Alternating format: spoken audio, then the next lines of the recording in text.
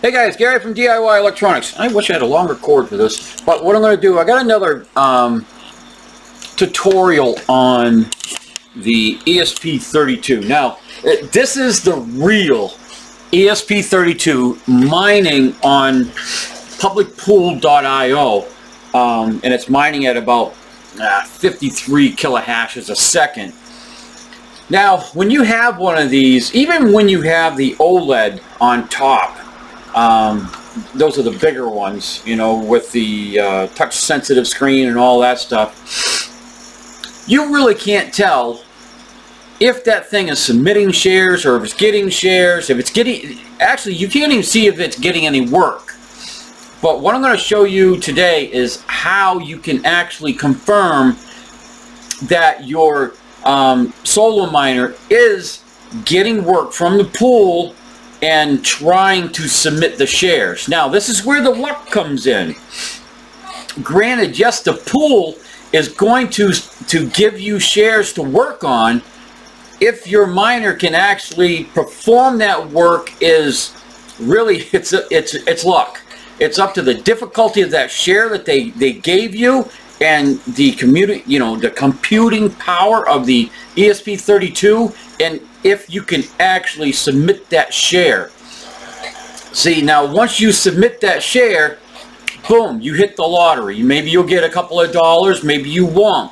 But that's when all the luck comes in to these ESP32 miners. They just don't have the computing power to make any money. It's just the luck of the draw that the pool will give you a share to work out and your miner actually does it. It has been done, all right. I've never, myself have never submitted a share with one of my solo miners, but other people have. You can look out on the internet and you can see success stories on these ESP32s. That's why so many people do them. They have like 20 of these running at the same time, and they do submit shares occasionally. So what I'm going to show you today is I'm going to take my ESP32 miner.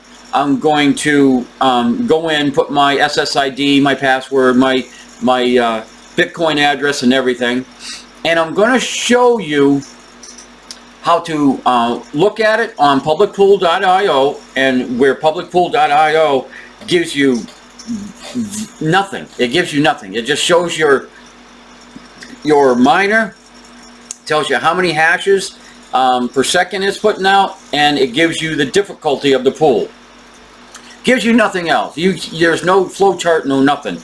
The way I'm going to show you, I'm going to get you into a terminal, and we're going to watch the output of your ESP32 as it mines on the pool. All right. So let's get to it, and I'm going to show you how to do it. All right. Let's go here to my desktop and go here. Now, right now, my ESP32 is not mining. This is a shadow of its former self. There it is. It's gone. I just wanted to prove this out first before I showed you guys. So right now my miner is not showing. Okay. So now how you see it? Well, let's go ahead and get this miner up and running on publicpool.io first. So what I have to do is I just powered this up. So no, that's my I picked the wrong thing. That's my volume. I got a cord in the way here. Get out of the way. All right. Get that out of the way. Now, go right here. You click on your nerd miner. You say connect. All right. It automatically is going to go out there and give you a connection. I really, sometimes it works on this, sometimes it doesn't. Let's try it. 192.168.4.1. Come on, give me the interface. If not, I'll go to Google. Oh, there it is. I'll click on configure the Wi-Fi, and it's probably going to fail, and it's going to open up another window over here where I gotta go. So I gotta go here, and I gotta refresh. These things are so freaking stubborn. Come on, give me that window again.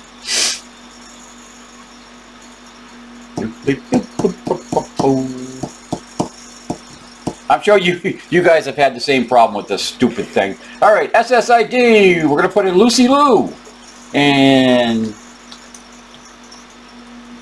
kangaroo. Doo-doo. Sit doo-doo. Okay. Public PuTTY.io. It gives you the port number. I'm going to put in my Bitcoin address in my worker. Come on, populate. Here it is.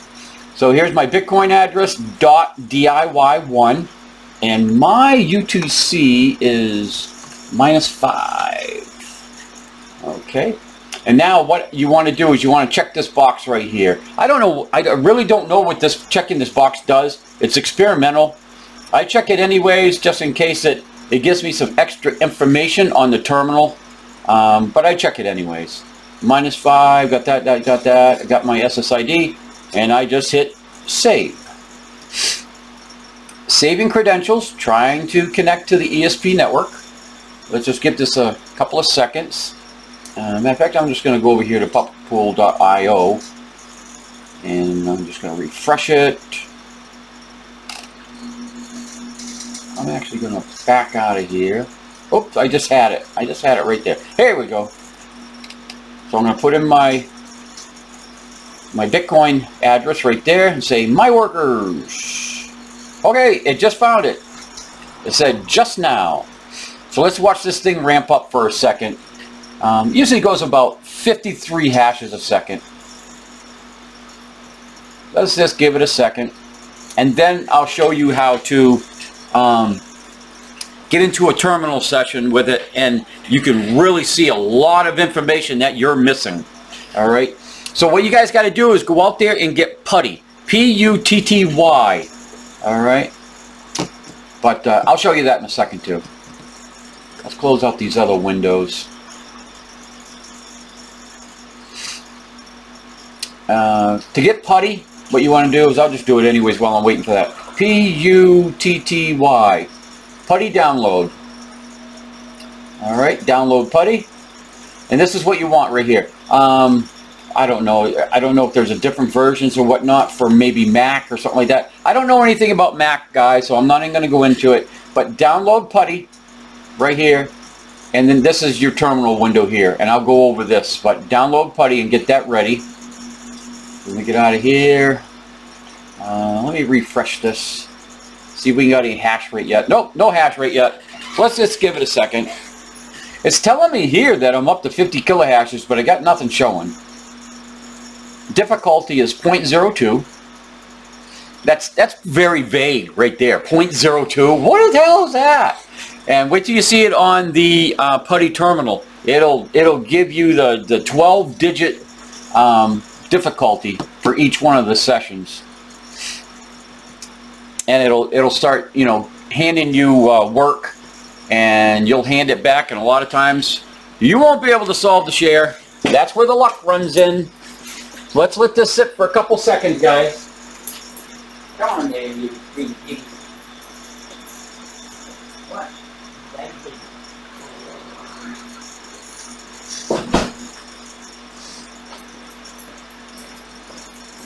You guys know my big coon cat. He just tried to sit in my lap. Darn guy's always lonely. Nobody to play with. His sister plays with him once in a while, but she's kind of rough. Alright guys, let's refresh this again. Come on there, hash rate. Hey, there's our hash rate. Wow, I'm up at 81 kilohashes. So anyways, here we are at 81 kilohashes. Let's get rid of this little pop-up here. We're at 81 kilohashes, and we're on the pool. We're mining. So now, let's go to PuTTY. So what you do, right down here in the corner, see this down here in the corner? Just put in PuTTY. P-U-T-T-Y. And here we are with PuTTY. And now, you got to know what COM port your ESP32 is on. So you go over here to the little start menu, and you right-click it, go up to Device Manager, go to COM ports, double-click it, And I only have one thing plugged in, so I know this is my ESP32, but if you see the Silicon Labs CP210, that is your ESP32. Or one of them. You could have like several of them, and they're all using different COM ports. But anyways, COM3 is what we're looking for. So we go up here, and we go COM3. And what you want to do, oh, I'm sorry, you got to hit serial right here. COM3. So click on serial right here. And then change your speed to 115200. Alright? And then say open. Open sesame. Now I'm going to open this thing way up. Here's your nerd miner right here starting. It's loading. Now this goes by pretty fast, guys. Alright, I just want to let it go for a second. Okay, it got a share right there. I completed the share. It couldn't do it. Let's see. Current pool. Receiving message from a pool. It's receiving. Nothing. As you can see right here, completed 0 shares. If you see a completed share, that means that you made some money. But this, at least this right here, this is telling you that you are, oh, we just got some, well, received from the, they just sent you a job right here. Received message from the pool. Okay. It parsed it. Miner, work aborted. Waiting for new job. Okay, it didn't like that one. But there's a lot of information in here to get guys to decipher. And this is all coming from your ESP32.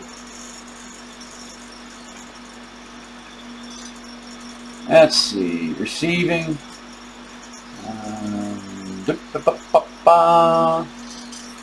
Completed 0 shares. Average hash rate of 54. Current pool difficulty tells you right there. There's my worker right there. Difficulty. Receiving message from pool. Receiving ID. Results true. So it got a nice hash. Got another job coming in.